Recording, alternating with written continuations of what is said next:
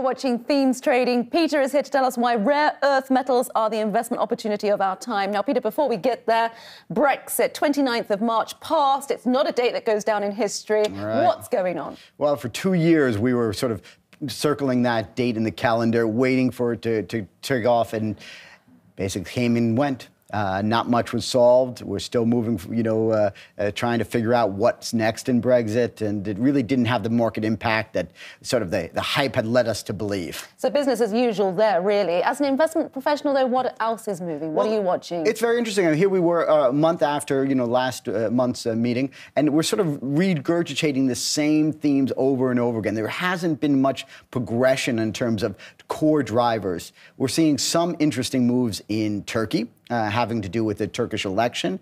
There are some pretty dramatic moves as the government has tried to take control of the lira by limiting local lending to foreigners. We saw a massive move in overnight pricing, about 1,000%. It was really a dramatic move. But other than that, we really have not seen really anything changing too drastically. US Fed, though, still on the minds of clients. What are you telling them? Well, this is very interesting. I mean, other than the top line, buzz like Turkey, like Argentina, the real driver tends to be sort of the monetary policy story. And we had a very interesting situation where the Fed has now completely pivoted from a sort of a hiking, tightening stance to a very dovish position. And we're seeing spill through into interest rates as well. So we're seeing German yields are now negative. We saw the U.S. yield curve turn negative for the first time since 2007.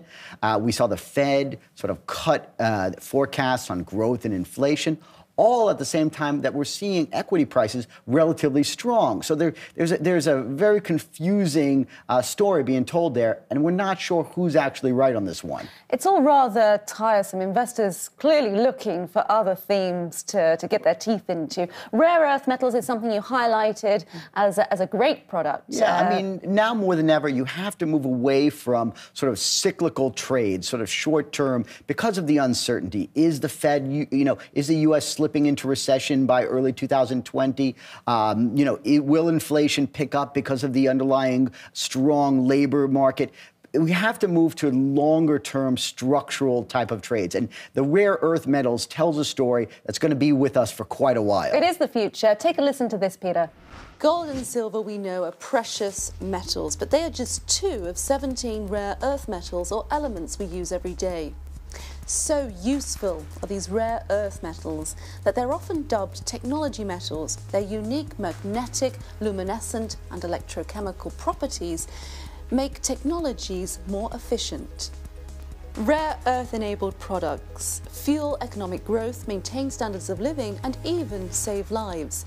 The metals are found in items such as glasses, cars, planes and even medical treatment. Did you know that your smartphone uses around 16 of the 17 rare earth metals? They're even the reason your phone vibrates. Rare earth metals, while plentiful, are difficult to separate from the minerals they're found in. The process to extract them is cumbersome, expensive, and harmful to the environment, also leading to price fluctuations. The good news, that with companies like Apple saying it wants to use recycled rare earth elements in its products, there's a greater focus on mining these metals in a more sustainable way.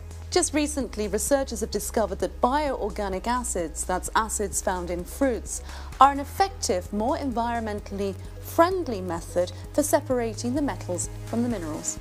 Rare earth metals, why did you choose this as your favorite structured product? Well, again, we need to look for more sort of structural thematic trends. And rare earth metals is going to be here for the next 10 years and really be a story evolving.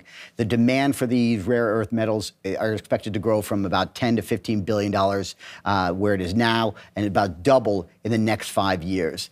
They power just about every consumer product that you can imagine, as well as many of them innovative industrial uses as well. So really moving us away from these traditional resources that we rely on. Agreed. To something that's there in abundance. I mean, it's just almost daily that you have innovation using these type of metals. And it just put a push, whether it's your cell phone or sort of efficient motors and batteries. It's a core driver to our tech revolution that we're seeing right now. And the companies you look at, it's not just the mining companies, you're looking at the whole value chain. Trying to.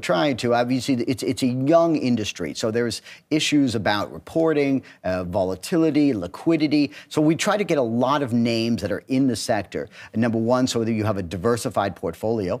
And number two is we expect consolidation as the earning potential sort of seeps out and larger, sort of more established miners that are in the copper and gold industry start looking towards rare earth metals as a revenue producer. They're going to start acquiring companies. And we're seeing that already with Lannis and Westfarms is also, they're consolidating. We expect consolidation to be a major trend in this industry. But a lot of companies are looking at the next step as well. Companies like Apple are looking to actually recycle the rare earth metal components in their products. Absolutely. I mean, that's part of sort of the growing ecosystem within this sector. As it grows, as it becomes more profitable, there'll be more and more entrants taking advantage of these rare earth metals. And performance-wise, Peter, a good time to actually enter this market? We do think. I mean, obviously, it's a long-term hold, so timing is not hypercritical when you talk about this type of thematic. Obviously, it is underperforming right now, but we do believe it's going to sort of hold value and continue to improve